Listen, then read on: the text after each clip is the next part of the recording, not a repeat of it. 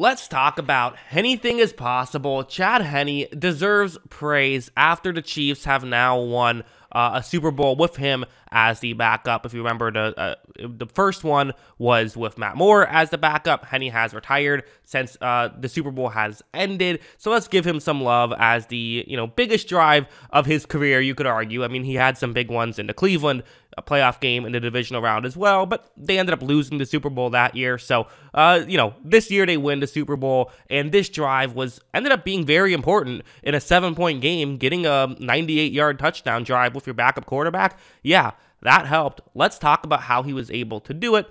It wasn't all just him. Some of it was, Pacheco had some good runs. But anyway, the play you see on the screen, this is a very important play because you're at your own 2-yard line. It's a dangerous situation. And again, you got to give credit to Andy Reid here, I think. A lot of teams, I think a lot of coaches would run the ball into spots saying, hey, we can't trust our backup quarterback in this spot to make this play. But I always hate running the ball here. It's just something that always scares me. I feel like there's a bigger chance of losing yards when you run the ball than when you pass the ball. I'd feel much more comfortable throwing the ball in this situation, especially when you have, some really good, talented receivers. The most talented, of course, is that guy who is a tight end, Travis Kelce. You see, because he's a tight end, because he's the guy lined up closest towards the offensive line, the player who's going to cover him is selling as though he's going to stay deep. He's selling as though it's going to be a 2-safety deep coverage, but it's not. And the reason why they're doing this, again, in case it's a running play to get an extra player in the box, can maybe get a safety. Because,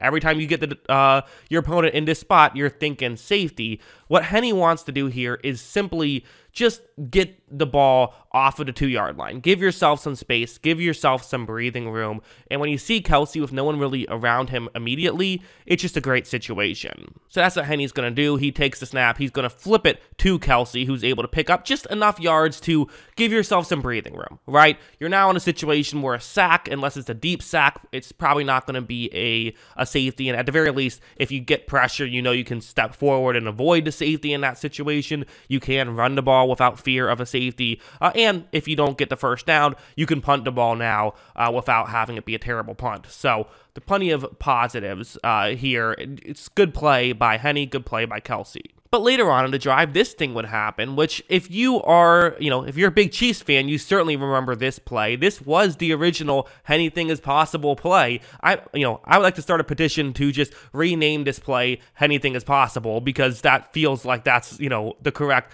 terminology for this one, where Henne is going to scramble towards the top of the screen. It's a designed rollout, not scramble, but he's going to roll out towards the top of the screen, and it's Kadarius Toney who he's going to try to flip the ball to, not Tyreek Hill, because Tyreek Hill is not there. If you remember a couple years ago, it was Tyreek Hill who got the ball. Now it is Toney. Watch how when this play begins, it definitely is open, but I just find it interesting that this is kind of Andy Reid's play call he goes for in this situation with Chad Henne. It makes you wonder if he just likes what Henne does in practice, if he thinks Henne's very good at it. They do this play with Mahomes too, but, in a couple of big spots on a 3rd down and short, and then obviously on the 4th down a couple of years ago, running the same play. Clearly, this is one Reid trusts Henne to make, which is kind of rolling out from his left to his right quickly and hitting someone who, again, Toney doing a great job of getting very open on this play. Henne is able to hit Toney. Toney picks up the 1st down. Good job by both of those two guys in an important play, because if they don't get that, I think that they punt it here, meaning that those 7 points that they will eventually get on this drive, they would not get, and, gives the Jacksonville Jaguars better field position as well. There were some smaller things, right? Take what the defense gives you. That's always going to happen on a drive, just in general. That's what Henne was able to do. This play, it's simple. And again, Kelce is definitely the guy that Henne looked towards on most of these plays. This play, you have a receiver running a deep route. Kelce just tries to go underneath. That's the way the play works. Watch how when Henne takes the snap, you're going to see that right here, there's a spot where, Kelce's open. It's not wide open, but Henne makes this throw pretty well. They're able to pick up a decent completion and pick up some yards there. Good stuff. Again, not the craziest highlight reel level play. This isn't something that I would bring up on a film study if it wasn't specifically making a film study about this drive. But you know what? In the course of this drive, being able to get closer to the 1st down, having the can't go broke, making a profit mentality is definitely something that's important, because it would set up a more achievable 3rd down. And this 3rd down would be an impressive play from Henne, where what's going to happen is, first off, it's cover 0 right here. I mean, they're going after Henne, which makes some sense, right? Hey, here's this guy who came in cold. Let's go after him. So for Chad Henne, you see that they're showing as though this could be a blitz. You don't know if it's going to be a blitz, but they're showing cover 0. I mean, that's if you're sitting here and reading what is this play most likely to be, your guess would be cover 0. So that's what they're showing. Henne knows this. He's been in the league for a while, and so he's thinking, okay, well, in this cover 0 situation, I got to look for a good option. I got to look for my best option. What's my best one-on-one matchup? This is a question for most teams. It's not a question for Kansas City. And with all due respect to Juju Smith-Schuster and Kadarius Toney and all these guys who can definitely play,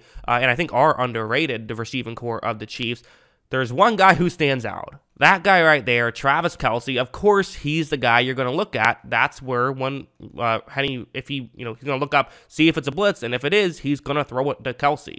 Look at how when this play begins. You see that Chad Henne right here, I mean, he's about to get clobbered. Again, cover 0 means that there's 6 rushers and only 5 blockers. So someone's getting through untouched, but he stays in the pocket long enough to look towards Kelce and see that Kelce is a little bit open, but not by much. And again, has to get to the 41-yard line. He's standing on the 40-yard line. This is going to be tough, but you know what? It's Kelce. Give him the ball and hope it works out. As you see, Henne does give Kelce the ball, and it does work out. Kelce does a great job after the catch, and even during the catch, really, of being able to fight forward and pick up as many yards as possible. This is the benefit of having Travis Kelce on your team. Yes, you could argue, oh, that's just all Henne's doing, throwing the ball to Travis Kelce. Anyone could do that. Well, first off, no, not anyone could. But secondly, part of your value as a quarterback is knowing where to put the football and knowing when you throw it to your best player and when you don't throw it to your best player. And that's the time when you throw it to your best player. Really good stuff from Henne. Also, this one, the touchdown to cap off the drive, it would be just a pick play. Essentially, you have Marquez Valdes-Scantling who's going to run out, get in the way of whoever's covering Kelce. Kelce runs underneath, and as long as MVS doesn't get into the end zone here and stays within 1 yard of the line of scrimmage, then he's going to be all right. It's not a penalty to throw a pick, within 1 yard of the line of scrimmage. Watch as when, Henne runs this play action, he looks over, and Kelce is open. It's good scheme by Andy Reid. Henne is going to hit Kelce, who is able to get into the end zone for a touchdown. Good stuff by Kelce. Again, this was, in some ways, a Travis Kelce video as well, which, let's be honest, when you talk about the Chiefs, it's hard not to talk about Travis Kelce. He's just one of those guys where when you make a video on their offense, he at certain points is going to pop up because he means so much to that offense. But you know what? Hey, what should you do if you're a backup quarterback? Lean on your star players, and that's what Henne did. And had Henne not made a couple of these not-so-easy plays, the reality is the Chiefs might not win the Super Bowl. They might not win a playoff game this year. There is an alternate universe where they lose in this Super Bowl, or they lose in this game and don't even make the Super Bowl. And then the narrative of Mahomes is completely different. He only has 1 Super Bowl ring despite having all these great Chiefs teams. What's going on? Why can't they win the big one? But you know what? Sometimes you need some other players to step up, and that's what happened with Henne. He deserves a lot of credit for what he did. It's also just interesting, just the way football works, right? The way sports work, where so much of it hangs in the balance of these small little things. And good job by Henne for being able to pull that drive off. That's what I think. What do you guys think? Let me know in the comments below. Always love hearing from you. And of course, as always, thanks for watching.